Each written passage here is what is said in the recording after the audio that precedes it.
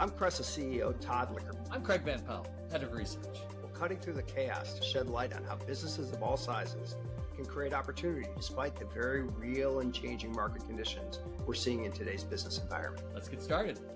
This is Opportunity Space. Welcome to Opportunity Space.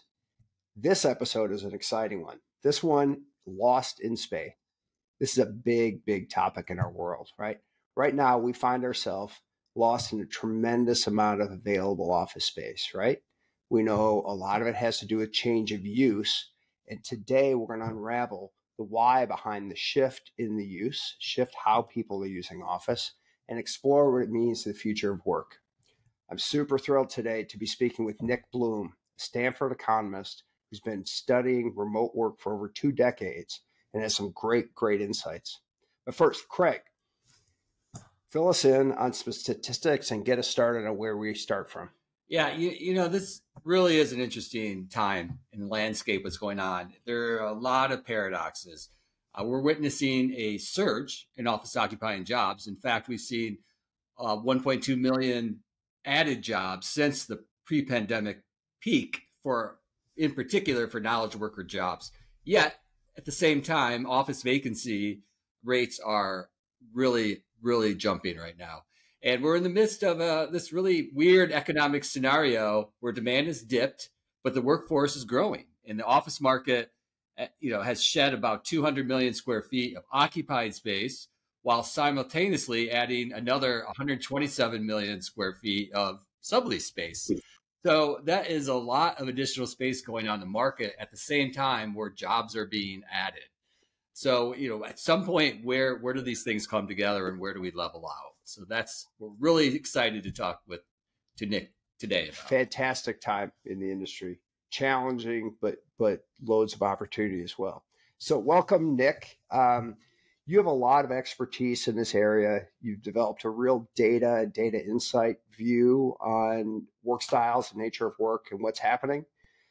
Give us an intro. How did you get hooked on this? Give us your background and then start filling in how you look at the world of work.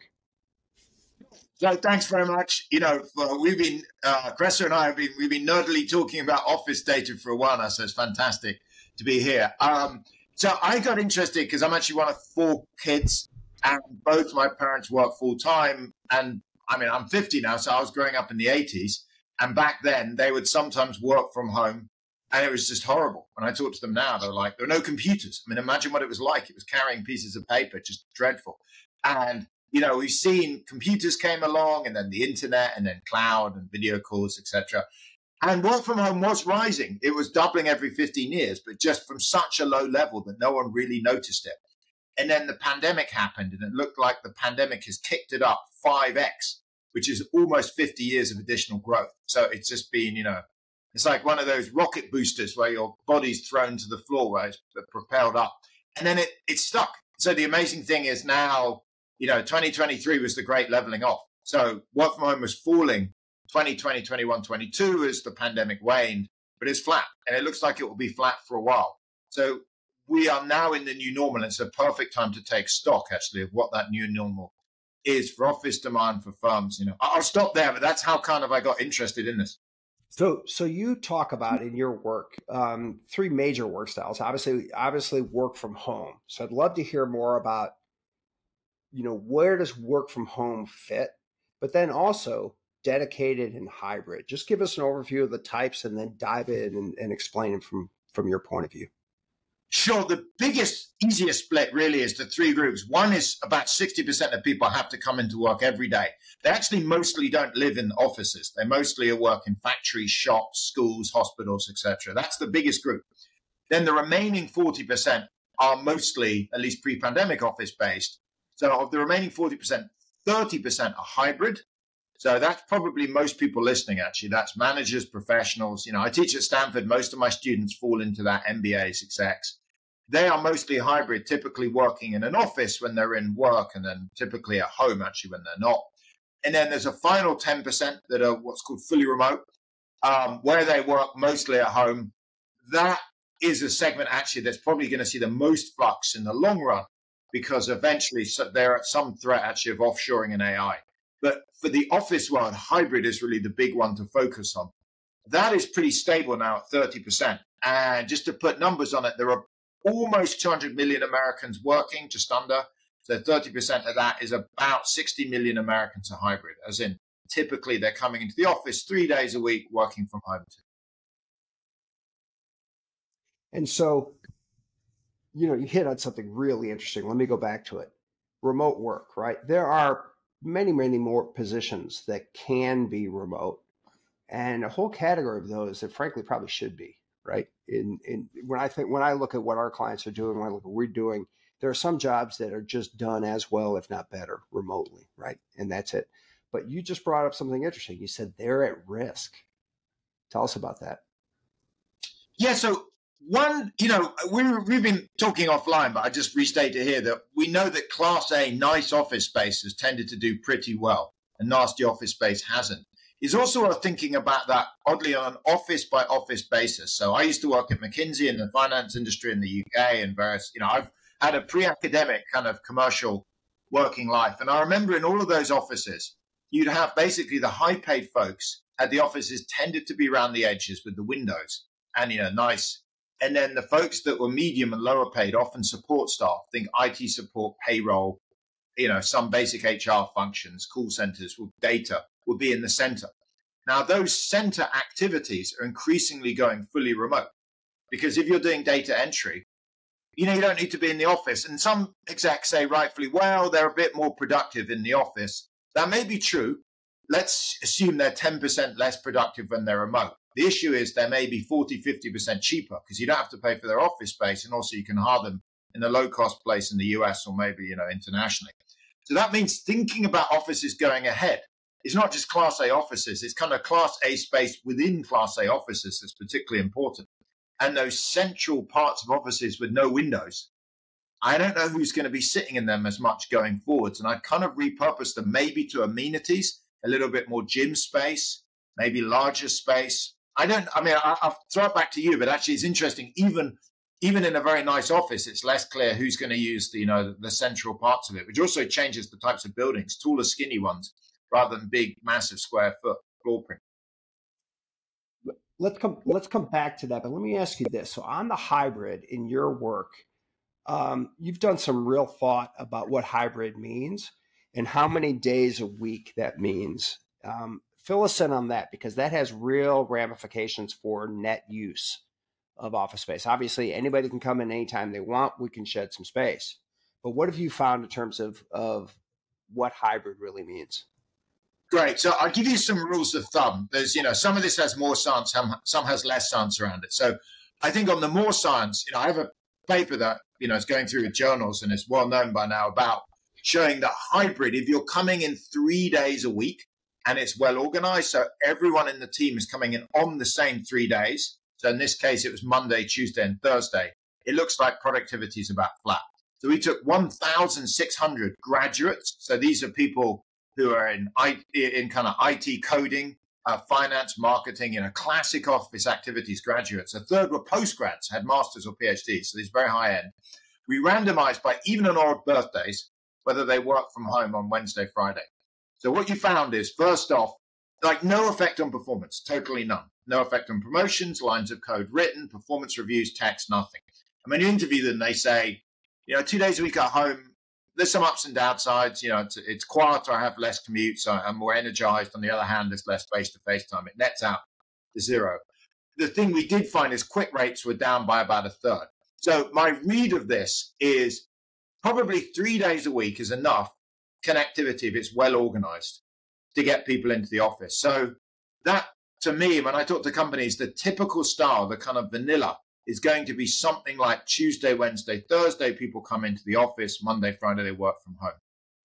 One implication is, if you're in office real estate, in some ways it's quite a good implication that you probably aren't seeing a massive reduction in space.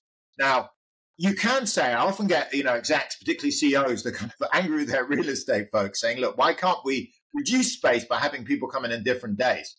The problem is, just think about the organization of a typical company. It does, there are some real problems about saying, okay, team A, you come in Monday, Tuesday, Wednesday. Team B, you come in Tuesday, Wednesday, Thursday. Team C, etc. So what are the problems of that? One is in most organizations, jobs don't naturally fall into teams. There's matrices and people work cross teams. And, there's a reason the company exists, because people work together. If you were just siloed teams, you'd have lots of, subcontractors. So that's problem one. Problem two is clean desks. You actually have to clean your desk totally, take off pictures, everything else, clean the drawers out. That's never that popular. Problem three is somebody has to have Friday. And, Friday's the day that everyone really wants to work from home. And one company said, well, we thought we figured it out because we rotated every 6 months. So if you got Friday, you get 6 months on and 6 months off. After the first rotation, it was chaos because all these people said, you've totally messed up my childcare. How can I deal with this? So it turns out, at least for now, the easiest solution is really just to say the 3 days are the same for everyone. To point out that isn't that radical, because if you think back to 2019, we typically work 40 to 50 hours a week in the office. There are actually 168 hours in the week, but everyone just combined, coordinated on Monday, Friday, 9 to 5. So even pre-pandemic, you could have said 3 shifts, 1 weekdays day, 1 weekdays night, 1 weekend. But I've never heard of a company doing that outside really manufacturing. So it looks like, I think the future is actually not a massive reduction in space, a limited reduction in space, because hybrid is concentrating on the same days. To the extent space has been reduced, some of it's from firms just going fully remote, and some is what we talked about a little bit earlier, those support functions, typically in the windowless office places in the center, have gone. So I could see the future of the office is maybe 15% smaller. You stripped out the central nasty or less nice offices with no windows, but the window type offices around the edges and higher quality stuff, kind of the space is almost the same. Yeah, so I can support that. What we see is same day, doesn't have a net huge reduction in itself, but the type of space you need is different, which is what you're saying. You need spaces that are much more drop-in friendly, much more meeting friendly, free address, not dedicated. So it's not as simple as, well, let me just give back 15% of my floor space and keep the design the same way. You really have to refit it to the more contemporary style, which is much more about convening. So it has implications for, the installed office space, because it really does need to be reworked. It needs to be reworked to the kind of space that can handle effective hybriding. And we're seeing that, where, maybe my space is smaller, but I have to rework it for folks. The other thing is an example is, or a ramification is, you need to have the kind of multi-generational and multi-level people together in the office. And so you may have some groups that want to be in the office, others are maybe not as much, but the organization needs them in. And that is where the organizations, we haven't seen a ton of effectiveness saying everybody's just got to be in because I'm the CEO and it's 5 days, you have to be there. But we have said you have to be in 3 days a week because we need you there. We need you mentoring. And you have some interesting insights onto younger folks and how they look at officing when they look at new positions. Yeah, you're exactly right. So the biggest challenge is actually normally middle managers. So just to look at the demographic data, we've surveyed and we have various different data sets. You see pretty robustly, people in their 20s actually typically want to come in 3-4 days a week. So I have lots of students at Stanford, my oldest daughter's 20. I see this very upfront, and personal. They say, look, I want to be mentored. I want my career to succeed. So typically best done mostly in person. I want to be social. I don't want to be stuck at home all day. And finally, these folks are sharing apartments. It's like 5 of them in an apartment in New York. No one wants to work from home in their bedroom. So where are you going to go? It just turns out the office is a better place. So people in their 20s, they want to work from home Friday, maybe one other day. The issue is often, and people 50 plus often are in that situation too, because, they want to return to the office. It's 30s and 40s with young kids moved a bit further out. And the challenge is, if you look at 20-year-olds, who are they getting mentored by? They're getting mentored by typically their managers who are 30 to 40s. And so, yes, there is a bit of a challenge. When I talked to, I talked to a law firm earlier in the week. It was so classic. They said all the associates are the entry level. They're young and hungry. They want to come in. They want to get mentored and learn off the partners. It's the partners that actually are saying, look, I've been doing this job for 15, 20 years. I don't need to come in anymore. I can deal with the clients just coming in 1 day a week and going to client offices. And the managing partner was saying, well, no, because your job is not just winning business and, doing providing legal services, it's also training the next generation. And so one thought is on mandates, which I probably, if you're aiming at 3, would be, moving towards like, not mandates, not extreme, but kind of the same way you'd monitor 2019 attendance. The other thing is, if it's an issue, include mentoring and what in McKinsey world used to be called, I think, developing talent into appraisals. So Todd, if you're, my manager and I have that as one of my 4 objectives, I'm going to pay much more attention to coming in. If Craig is, if Craig's working for me, I'm aware that he's going to be much more positive if I sit down and have lunch with him once a month and see him, on in-person days. So that is the other way around, is really fix the ultimate issue rather than mandate attendance. That's a great point. You're right. That is because that's what's needed, right? It's needed in the evolution in the life cycle of every company. Let me ask you this. During the pandemic, many people physically relocated, right? Driven by housing prices or lifestyle or elder or childcare. Just how pervasive were those trends? And do you think that persists or how does that factor into everything? Yes, it looks like quite surprisingly it's persistent. So I'm going to throw everyone back to March 2020. We were all sent home. And I, like everyone else, I assume, thought it was going to be temporary. In fact, I had 2 classes in Stanford I was teaching. Both of them, I canceled them and said, I sent them an email. This is such a classic email. It said, I'm not going to do Zoom teaching. I'd rather do it in person. So when the lockdown ends in 2 weeks, I'll see you back again. And, what was I so wrong? I mean, it took, 2 years in that class. Unfortunately, they missed the last 2 weeks. I had to make it up, years later and just apologize. So what happened is Americans in their millions, or maybe about 1 million actually total, we have very good data from the United States Postal Service, moved out of city centers to suburbs. They didn't go to, Hawaii mostly. They mostly went to the suburbs of the same big city. So almost 60% stayed within the same metro, just moved out. And the reason's kind of obvious. You got to come into the office 2-3 days a week. You're still going to be close. You just don't have to be that close. The big question is, would that stick? And much like working from home, it looks like, yes. I mean, astoundingly, it has stuck. Another way to look at it is yesterday I was up in Gusto, who do a lot of payroll. And they have incredible payroll data. You can look at the distance of where somebody lives to where they work. And the payroll data is very accurate on this. And you see Americans have roughly doubled the distance they are from their workplace between 2020 and 2023. It's stuck. It's now stable. So we call it the donut effect. It affects many things. So it affects residential. So suburbs have clearly seen valuations and rents go up fast in city centers. You see that in Zillow data, particularly in big cities. It affects retail because there's more retail expenditure in the suburbs, including leisure. So things like gyms in the suburbs are doing well. Gyms in the city centers are struggling. And it also, in a way, affects office space a bit less, but some office space demand is pushed out to suburbs. Mostly what I hear is companies are still saying, look, we want the HQ in the city center because when people come in, but some of them are actually even moving the HQs out to some of the more suburban locations. And yes, that is permanent. It's totally permanent as of end of 2023. It's permanent, and it really does feed into hybrid, right? Because if you're twice as far out, 3 days a week is going to be more attractive than 4 or 5. Let me ask you this. You've looked at the economic value of flexibility. And what have you found there in terms of pay versus flexibility?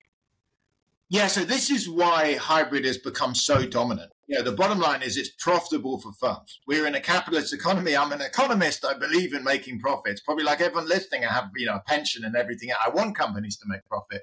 So why is hybrid so successful? Point one, productivity is about flat, it seems, on average. So there's no downside. Then why on earth would you do it? The upside is exactly as you talked about, recruitment and retention. So the 2 best numbers, one is we've surveyed tens of thousands of Americans. They value it about the same as an 8% pay increase. So we asked them, how would you value working from home 2 to 3 days a week? It's a 2-part question, but the average about 8%. So is that a lot or a little? I mean, it's pretty material. When I talk to recruiters, they say, look, it used to be pre-pandemic, the big 2 perks were healthcare plans and pension. Now it's the big 3, healthcare, pension, and work from home policy. The other number I have is from the randomized control trial where we randomly offered some employees hybrid and others not. You saw a 33% lower quit rate for those with hybrid. So I would say the numbers on cost of quits are high. So typically the valuations, every person that quits, it costs about 50% of their annual salary in terms of recruitment and retention and retraining somebody new. So hybrid is, hugely profitable because it effectively means you have to pay people 8% less in order to have the same rate of retention.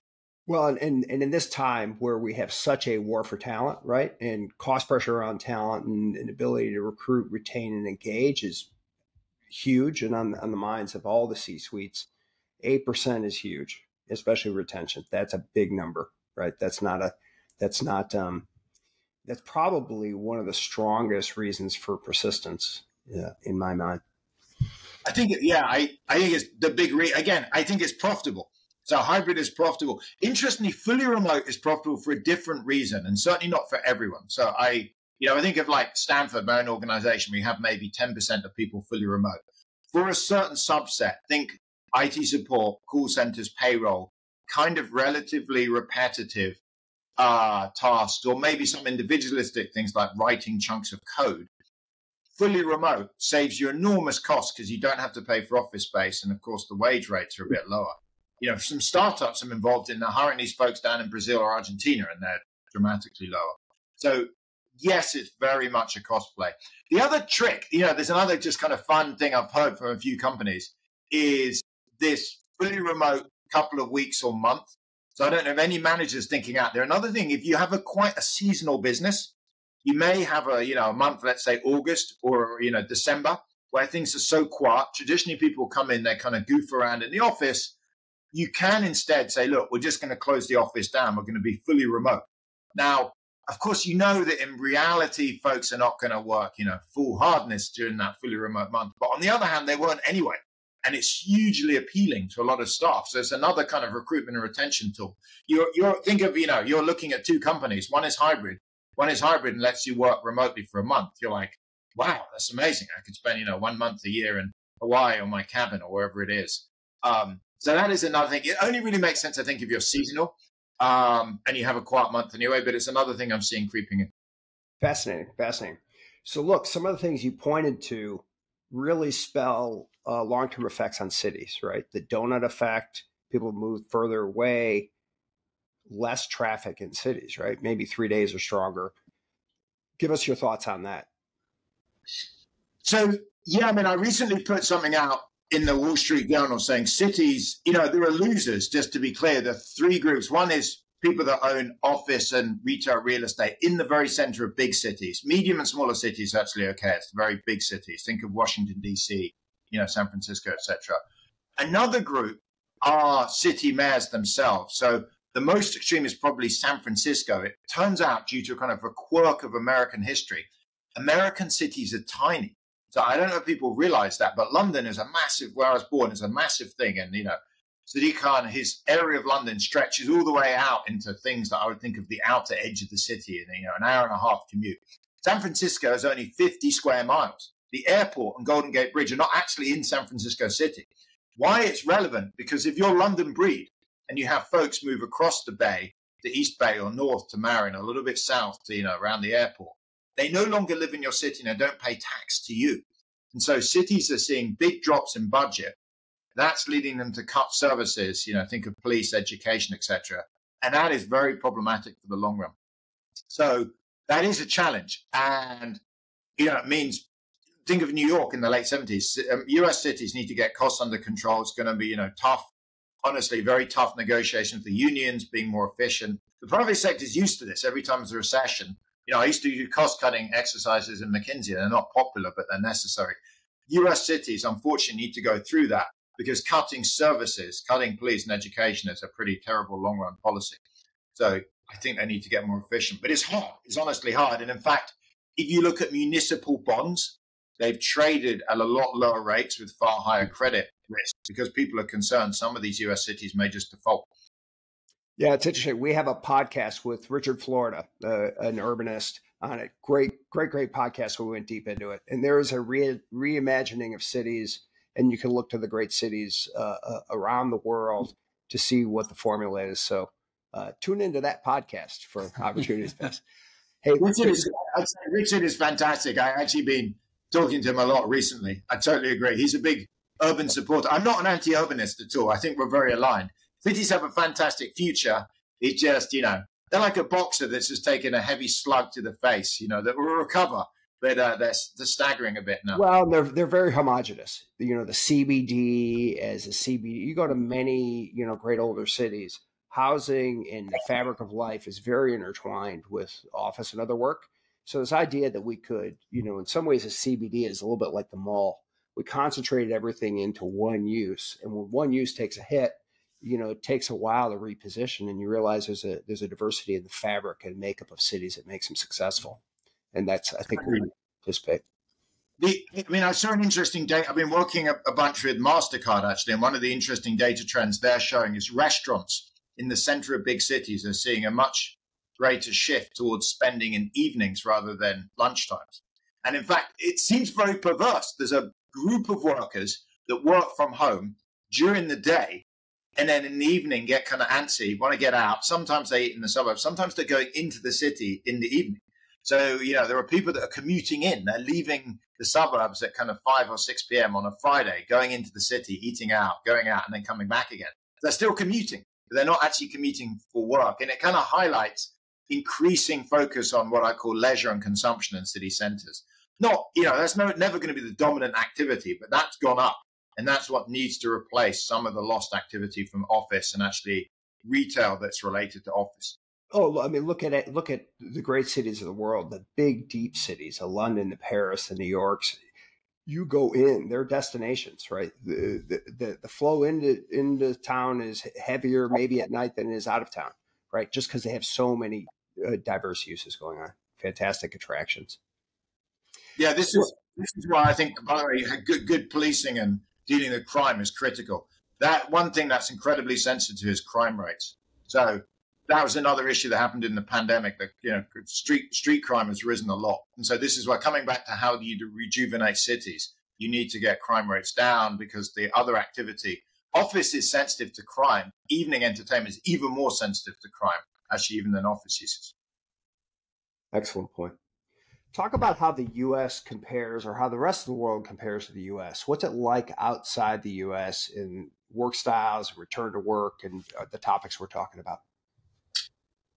There's strangely a kind of a global split. So you can probably hear I'm British, or occasionally people confuse it with Australian. For the purposes of this podcast, it maybe doesn't matter actually, because it turns out we've surveyed almost 40 countries around the world. We've also looked at occupancy data.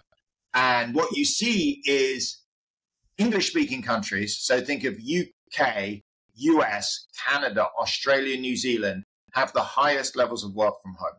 They are typically about, for graduates, they're typically maybe 1.5 to 2 days a week. There's then a middle group, which is Europe. Think of, Germany, France, Italy, etc., which are more like 1. South America for graduates, again, is looking relatively similar. And then Asian countries, South Korea, Taiwan, Japan, etc., are looking more like half a day. Now, we have an ongoing research study which I'm going to give you the preliminary findings, which is, why is this? And there's a bunch of different explanations. One is income. Doesn't really work because, South Korea and Japan is pretty wealthy and they have low work from home rates. The factors that we went through a bunch of them, the factors that seem to matter, the most important factor seems to be culture. So the various cross-country measures of culture, going all the way back to Hofstadter, really around what's called individualism. So the classic concept is some countries, like the US, tend to want individuals to make their own decisions. So a classic American company is, we'll give you some determination. If you screw up, you're out. Or you're going to, have a big deduction in your pay. But if you do well, you get rewarded. In more Asian countries, there's more command and control and less self-determination. It looks like that doesn't go as well with work from home. That's one factor. The other couple that we see, less important but still there, is population density. If you have dense Asian cities, it's harder because people's apartments aren't as nice to work from home. And the third is length of lockdown. Interestingly, places with very severe long lockdowns had larger permanent shifts to work from home, and I think people just got used to it. So the US is in some ways ground zero for this. It's very individualistic. It has a lot of population, very low population density, and it had pretty long lockdowns actually. And so it shifted to a very high level of work from home, similar to Canada, similar to the UK. So we're seeing the most extreme of this. Yeah, I think the US is out ahead. So I've worked on management for many years. The US leads the world, honestly, in management practices. It had some of the first business schools, World War II onwards, its companies were, global giants, etc. And I think this is another area. My guess is the rest of the world in 20 years is going to catch up with the US. I think what's holding back Europe, particularly Asia, is kind of traditions or this culture that isn't, so well kind of matched with work from home. Another reason, by the way, for optimism in terms of if you want work from home, you're out in Asia, is government policy. So it's kind of getting off the track a bit, but one of the big issues for Asian countries and Southern European countries is incredibly low fertility rates. So their populations are now entering into a period of very rapid decline and very fast aging. And that's a real problem for many reasons. Looks like one of the best solutions to that is encouraging work from home because it makes it easier to bring up kids. So if you're a government in South Korea, they're going to start pushing pretty heavily towards promoting this as a way to increase, fertility rates and try and address some of these issues. So my guess is the rest of the world is going to catch up with the US, Canada, UK, rather than the other way around. That's a great point, because the change from the pandemic through to now is one of the benefits of the flexibility is elder care and childcare, right? And you're just closer to the family in times when either you want to be or you need to be.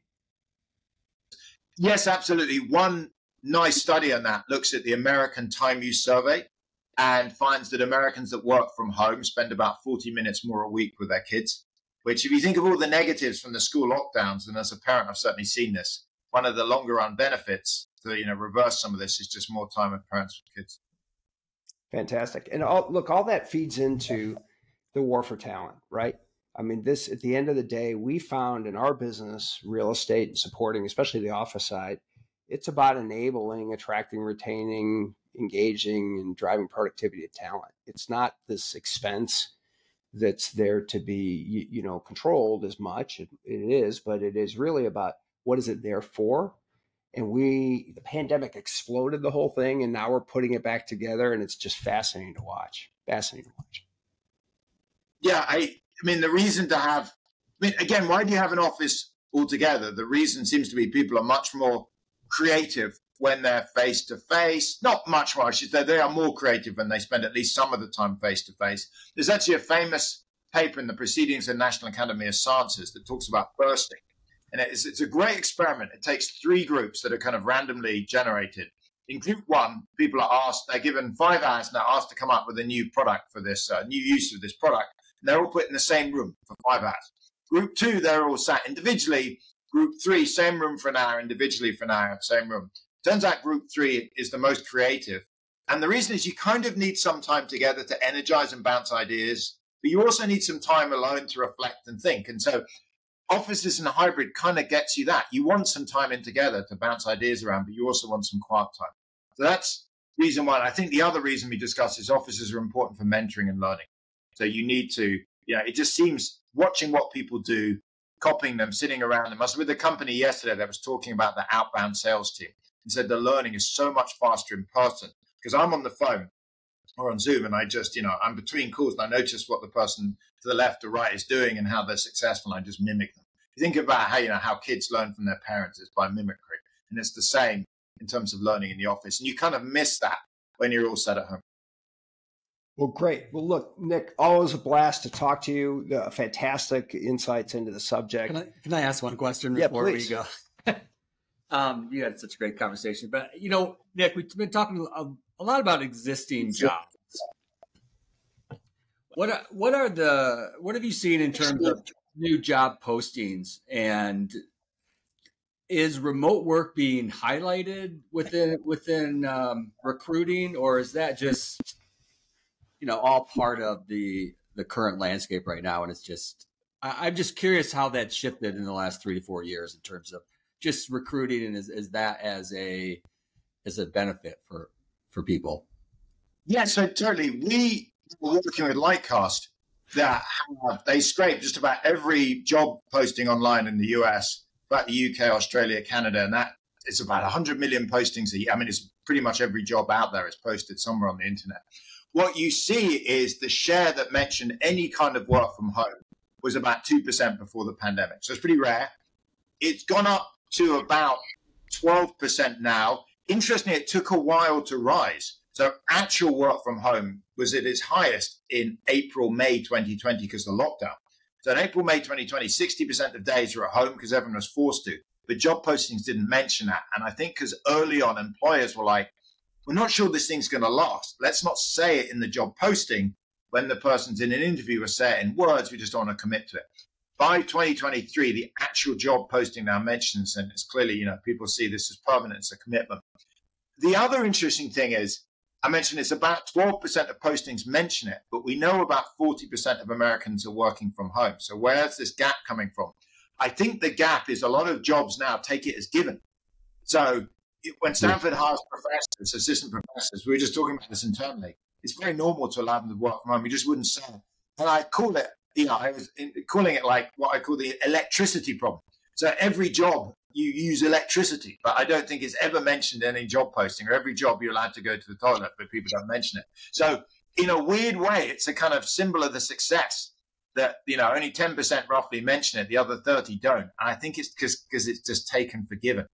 But yeah, that's where things are. So it has seen about a 5x increase, 6x increase in mentions in job posting, but I think many just don't mention it because it's become standardized. Yeah. It's just part of the lexicon now, right? It's just part of the way we work, right? There are some jobs where doing it either full-time or part-time on your own versus in the office or hybrid is a component of the job. Yeah, it's also turned out, by the way, interesting. When you talk to lawyers, one thing for managers is to be careful what you write in your contract. Because people pre-pandemic never paid any attention to place of work. You kind of would typically stipulate days of work and activities, but place of work turns out some people would state it, some wouldn't. Post-pandemic, it turns out that's quite a big deal. So, I'm not a lawyer, but certainly in contracts, does it stipulate the place of work? When I looked at my contracts, I never really paid much attention. I mean, I didn't pay much attention to hours because they were nominal for graduate jobs, but days certainly mattered. You would look at days you're supposed to be in. So, Tom, I was intrigued, for you and Craig, what your thoughts were on peak office. So I've seen this term kicking around. Mark Galbraith, Joel Pollak, and others have talked about we've passed peak office. What do you see in the Cresa data? I think you have to when you look at the total all-in country data, it's reasonably slow moving, right? Obviously, new construction starts are way down. Speculative construction's way, way, way down. There is bespoke building for very specific end users. And there is a whole repositioning, a whole rehash of what people have, what they need, where they need it, and the type of space. And that's what we're working on all the time. Craig, any insights you have on it? Yeah. So it's new construction is hampered by a lot of forces right now. One is demand, of course. Other is debt and rising interest rates. But the truth is there really is demand for trophy Class A great space that's amenity filled. Those types of properties are doing fairly well, and they're holding their rents pretty similar to where they were pre-pandemic. It's really the buildings maybe that are high Class B or 15 to 20 years old that don't have the same amenities that are struggling the most. So it depends how you slice it. There is demand for office right now. It's just it needs to fill the exact needs of a lot of the office users right now. So because they're also trying to attract and make people want to come to the office and have that experience. We use the term flight to quality a lot, and that's absolutely the case right now. Not only within a city, but across the country. Right, you've had people decamp to lifestyle cities and choosing lifestyle cities, and our business follows talent, right? And knowledge worker talent chooses where to live first, and the company second, and the companies follow, right? So a lot of our discussions with clients are around where's the talent tomorrow I need, where's the talent today I need, and where should I be? And that changes footprint. And then behind that, there's a real repositioning, right? And then you put on top of that the cost of capital, and there's a real sort of washout of equity in buildings that maybe aren't the most best positioned. And that's going to take a little bit. And then the cycle starts again. Yes, I mean, it's certainly cyclical. So, Craig, out of interest, do you see net construction is positive or negative? I know building is slowed down. I'm guessing conversion and scrappage is rising. I wonder whether it is in certain cities. The problem with a lot of conversion, I think a lot of what I've heard from people as well, we need affordable housing in downtown cities. The problem with that is it is very expensive to convert office space, especially large footprint office space, into housing. It's much easier to do it for other uses like hospitality and maybe some retail and that type of thing. It will be converted just because we're in a capitalist economy and society. And there's a demand for space downtown. Some of it will probably be torn down, I suppose, but I think it's a little too early to tell what types of uses will be in downtowns for those Class B spaces. It takes a resetting of the baseline economics of the site, right? And you can see that in San Francisco. Any buildings that have traded are trading for slightly above land value. It takes a trading down to what the right price point is to then reposition, and that will work through. And that's not months. That's measured in years. So, Todd, when you mean slightly above land value, you mean in San Francisco, as that was a field with grass on it, they would be trading for about the same price as the current office building. Just above that, really. When you look at it, I mean, we see buildings going for $200 a square foot where they should be $1,200 a square foot, and that's really because, like anything else, the worst time to sell something is when there's no market, right? So buildings that are forced into a sale for whatever reason, most constituents, whether they be lenders or equity, will avoid that, right? Because you're just locking in a loss. But that's one of the problems. You just have a liquid market, right? And things have to find their core value in the new world, right? Now, and once they are reset to that, then new things start. Great. Well, we'll have to touch base again in 18 to 24 months to see where things are. But yeah, I think it's going to be an exciting time for cities in the next 5 years, but it doesn't start easily, right? This is going to be a couple of years of the challenges we're seeing right now. But I think long term, you're going to see more vibrant cities, right? I keep going back to New York post 9/11, when a number of us would have written off downtown or written off New York almost altogether. And it did not take that long for it to become a vibrant city based on talent. It's where talent goes, right? And that you still see that, you will. And I would add to that. I think this has already happened, and so, like Detroit's a good example of this. In the 70s and 80s, it was pretty vibrant downtown, and then there was flight for a variety of reasons from downtown Detroit, and there was a lot of great buildings downtown. That took 30 years, honestly, to be built back and to be recovered, and it has. And if you go downtown Detroit today, it is a different place than it was 10 years ago. That just took time and demand, actually. Detroit is probably the most extreme example you could pick, right? Sure. The other thing we like to talk about is some of these cities, lifestyle cities today, mid-sized cities, we would have written off years ago. We had, right? And now the Milwaukees and the Boise's, and forget about Nashville and Austin, just the high quality of life cities that talent chooses to go there and companies follow. That's, that is the ingredient that will happen back in main cities again, right? Is talent goes there, people go there, housing, experience, destination, knowledge workers. Although everything you have explained is a fundamentally lower use level. That's what's different here. This isn't just a migration talent. This is not economic.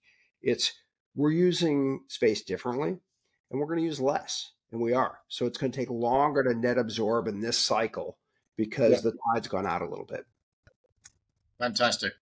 Great. We have the next 5 years mapped out already in front of us. Gives us something to talk about. Yeah. Look, Nick, great talking to you. Always fun to go deep on this subject. I'd encourage the listeners and the watchers to click on Nick's work in the subtext here and look at what he's done. It's fascinating stuff. Nick, thanks again for joining us, and we'll see everyone on the next podcast of Opportunity Space. Thank Great. you. Thanks, Todd. Thanks, Nick.